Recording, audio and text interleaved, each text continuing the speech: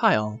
Today our topic is a different take on the classic Paladin Sorcerer build, one of the most straightforward gift characters in 5e that clearly and easily exceeds the power of a base class. In this case though, we're going to be using Bard as our second class, in order to build for a totally separate focus of being a speechifier, peacemaker, an all-around hero, in the vein of Mass Effect's Paragon Commander Shepard meets Shrek? Yet still maintaining excellent combat effectiveness and party utility. It's very likely that this will be one of my mechanically strongest characters, and I'm okay with that since it fits the role of the protagonist character so well. To briefly explain, a Paladin full caster multiclass works like this. Paladins can smite with any kind of spell slot, so if you swap into a full casting class sometime after Paladin 2 when they get smite, rather than being weaker than your base class, you can keep up or even be stronger than a standard Paladin because you have far more spell slots than a straight Paladin build.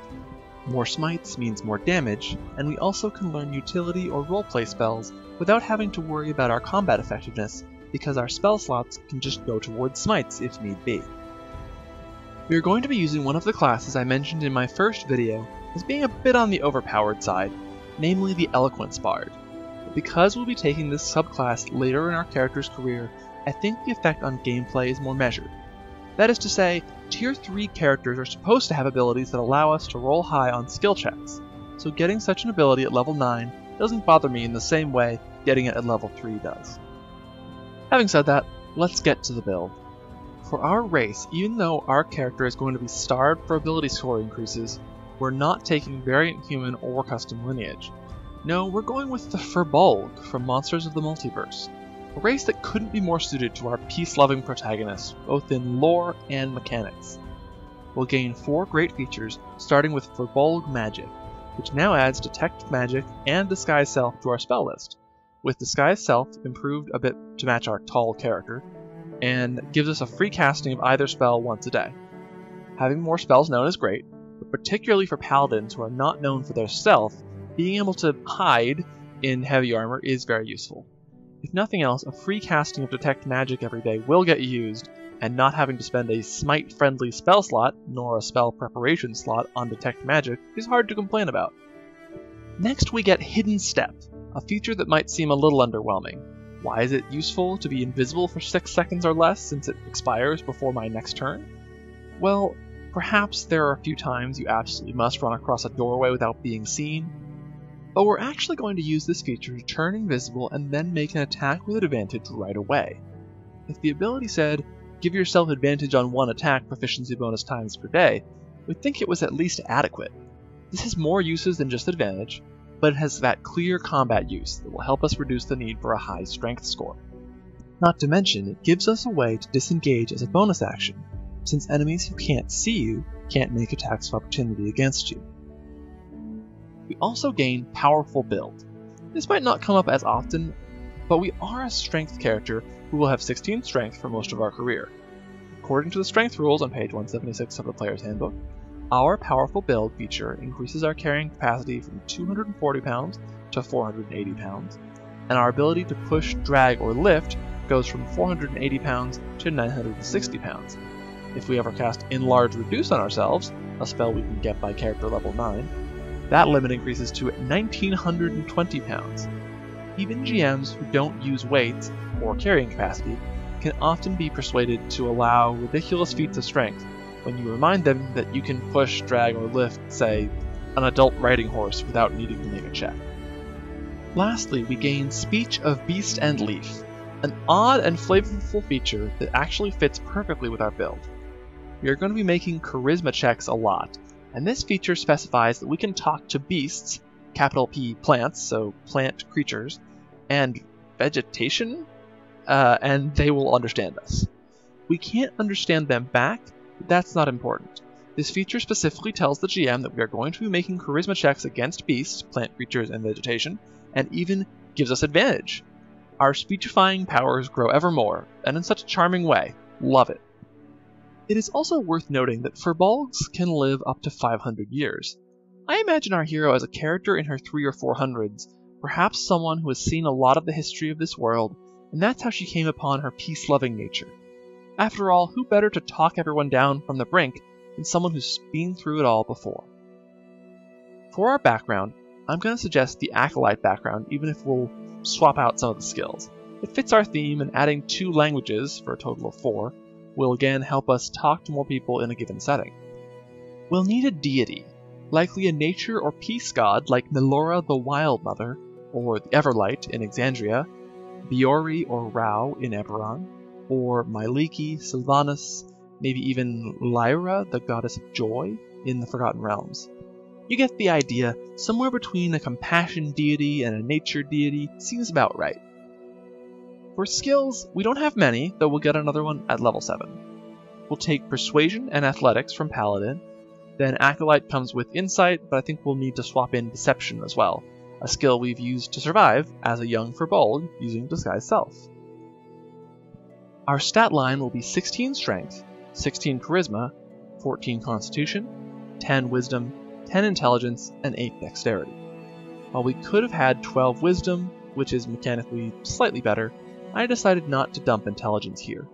Many GMs and many players think of 8 Intelligence as the mark of a character on the dim side, whereas with 10 Intelligence characters, it's generally understood that your hero is about as smart as the average player.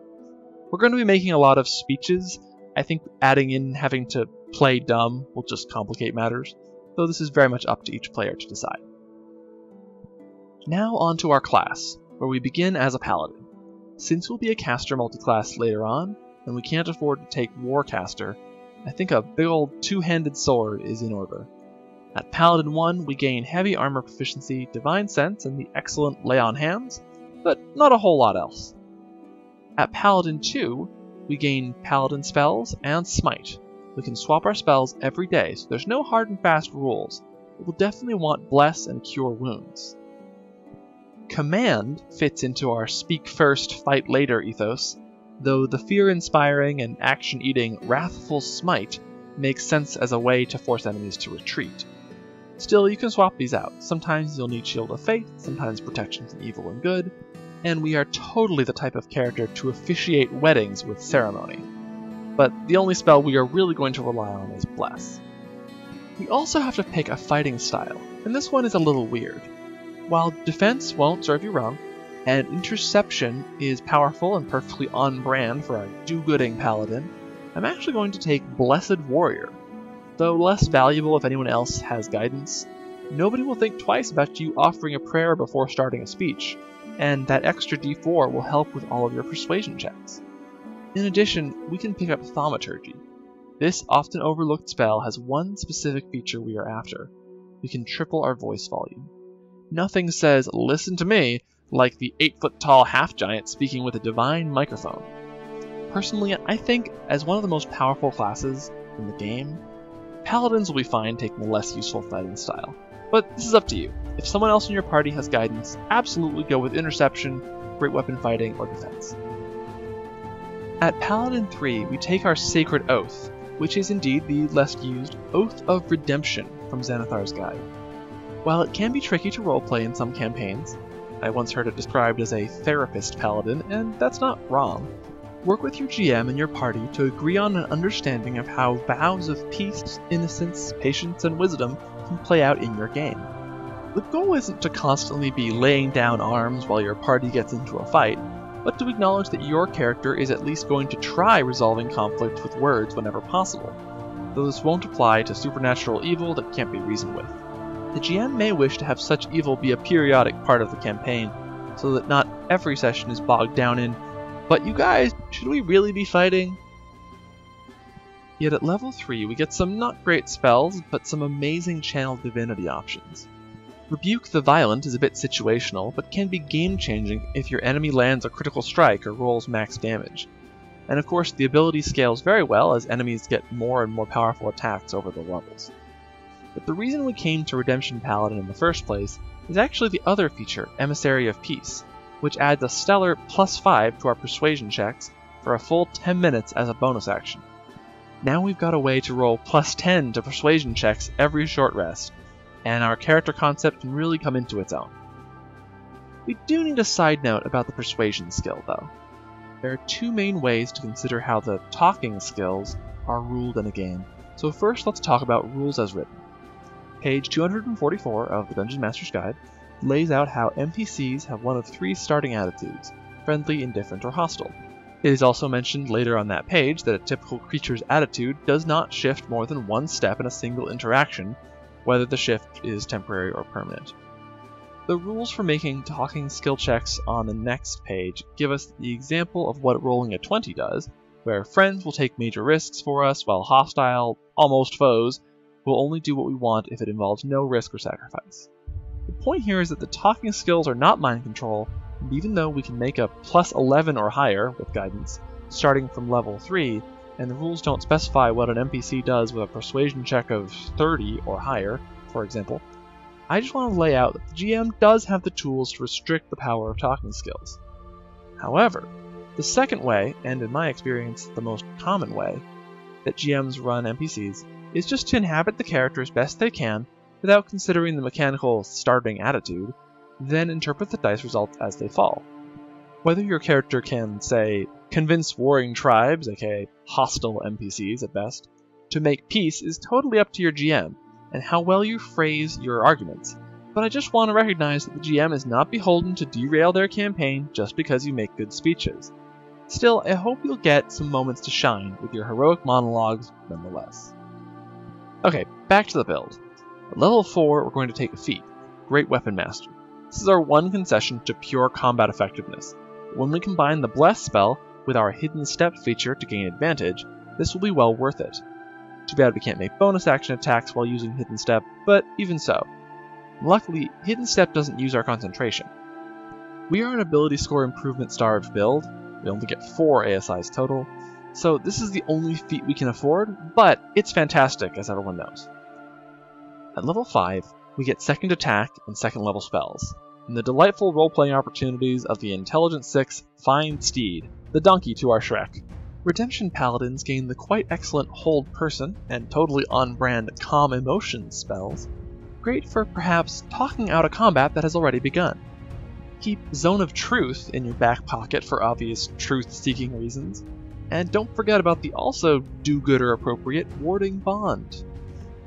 At level 6, we've got one of the best abilities in the game, the Aura of Protection. Plus 3 to all saves, amazing! Share it with your allies, even more so. And that's it, we're done with Paladin. It's too bad about the Redemption Oath's level 9 spells, which are excellent, but we've got to get started on our multiclass. At level 7, we are taking Bard 1, gaining an extra skill, I'll take Perception, more spells, more slots to smite with, and a totally appropriate Bardic Inspiration. Depending on your campaign, Comprehend Languages might be handy, but mostly we want Healing Word and Dissonant Whispers, a spell that tells enemies to run away but also gives opportunity attacks to our allies, depending on what we need. Silent Image is another excellent pick to try to stave off combat by fooling our enemies. Long Strider can be shared with your steed. We've got some good options, though Bless will still probably be our go-to first level spell. At level 8, we're at Bard 2, grab another spell, albeit we'll probably want to start swapping the first level spells out soon to get higher level options. And then finally we're level 9. We get our Bard subclass, and suddenly our heroine goes from a somewhat persuasive peacenik to the proper caliber of Commander I end intractable intergenerational conflict with my words, Shepard. This is because all at the same level, our proficiency bonus increases to plus 4, we are going to put expertise in Persuasion, and we are going to take the College of Eloquence as our subclass, giving us the Silver Tongue ability. We went from rolling with guidance, plus 7 to plus 15 to Persuasion, so totaling between 8 and 35, to rolling with guidance, plus 12 to plus 20 to Persuasion, and no rolls below 10, so totals are always between 22 and 40. It's a big jump. We can also take Enhance Ability at Bard 3 to give us advantage on these rolls, though the math works out similarly to guidance because we can't roll below 10. Though if your GM finds the 1 minute time limit on guidance to be an issue for speeches or peace talks or what have you, Enhanced Ability lasts an hour, which should help. We also get access to spells like Enlarge Reduce. Remember, you can push, drag, or lift 1920 pounds while enlarged, Invisibility, Locate Object, or depending on your character's morality, Detect Thoughts, and Suggestion, which our Unsettling Words feature will help you land. Plenty of options, and unlike single-class bards, we don't mind that there are no serious damage spells available. At level 10, we're a Bard 4, and we'll take +2 to Charisma, further boosting our Charisma rolls, but also helping with our Aura of Protection at +4 to all saves. So I doubt your party will begrudge you the slightly lower Strength score. Also another Inspiration die. We also gain access to 4th level spell slots for the first time, which are the hardest hitting smites available to us at 5d8 damage. At level 11, we're a Paladin 6, Bard 5, and the equivalent of an 11th level feature for us is being able to cast 3rd level spells, which thankfully are fantastic. Leomund's Tiny Hut is a great addition to any party, and Hypnotic Pattern will help you incapacitate your foes, then perhaps tie them up or knock them out rather than killing them. Plus we get our Bardic Inspirations back on a short rest now, and they're d8s. We might also want to take Tongues for better communication. At level 12, we are evenly split at Paladin 6, Bard 6. We get Counter Charm, and I still don't want to talk about it. But Unfailing Inspiration is a huge improvement to our inspirations, since they are kept unless the roll succeeds. This is amazing for any other -5 +10 martial characters, and just darn good for any other inspiration use. But somehow we also get another feature, Universal Speech, which we can use once a day and spend a spell slot to use again. It allows 4 creatures within 60 feet to understand us for an hour. It doesn't say that you can understand them, but just like with our Furbolg ability Speech of Beast and Leaf, what matters is that they can hear us, not vice versa. A fantastic improvement, even if we'll still need the Tongue spell or Comprehend Languages to be able to have full language-neutral communication. At level 13, we get Bard 7 and pick up Dimension Door and Polymorph, or even greater invisibility, albeit it's less needed because of Hidden Step. Plus more spell slots, and a higher proficiency bonus. At level 14, at Bard 8, we'll max out our Charisma. 5 inspirations every short rest, +5 to all saves for your party, and our Persuasion score nearly maxes out at rolls between 26 and 44, with Guidance and Silver Tongue, depending on if you use Emissary of Peace. With just Emissary of Peace up, you can't roll below a 30. I hope you need to convince gods to join your side, because that's the territory you can roll into here. At level 15, we're Bard 9, and you get access to Teleportation Circle, hopefully somebody in your party already had it, and Synaptic Static, which is still great for the concentration-free debuff, even with lower damage. Gish, Modify Memory, and even Dominate Person, again depending on your character's morality, are there if you got to fix your foes. The Dream spell says that you can converse, so arguably you can make persuasion checks with your hated enemies, so there's potential there. Raise Dead doesn't hurt to have, nor Scrying. Great options, even if not life-changing. At level 16, we're getting our around level 17 capstone of sorts, Bard 10. Such a huge level. Add 2 more expertise, perhaps Athletics or Deception or Perception, then improve your Bardic Inspiration die to D10s, then take 2 spells from any class anywhere, level 5 or below. For Pure Power, we could take Counterspell, and of course Find Greater Steed is entirely on theme, or even Summon Draconic Spirit. Holy Weapon, Circle of Power, also appropriate. Wall of Force, Biggie's Hand, you know the drill. A lot of fantastic options that will vary by character. At level 17, we're a Bard 11. We gain access to Hero's Feast, Find the Path, Mass Suggestion. See the morality question again, but this can end fights with words, so it fits. And the ever-popular Otto's Irresistible Dance. Still good options, and we max our proficiency bonus, so we can top out our persuasion rolls at no less than minimum 28 to maximum 46 with guidance. Seems normal, no big deal. At level 18, we'll take Bard 12 and raise our strength score. I know we've made it this far with 16 strength, but why not? Level 19, we're a Bard 13, and we get another mini capstone with the ability to cast Force Cage, but who doesn't love Morton Keenan's Magnificent Mansion, Teleport, and Resurrection? At level 20, one of the reasons I wanted to make sure we split Paladin 6, Bard 14 was because this is such a big level for Bards, Bard 14, the perfect capstone.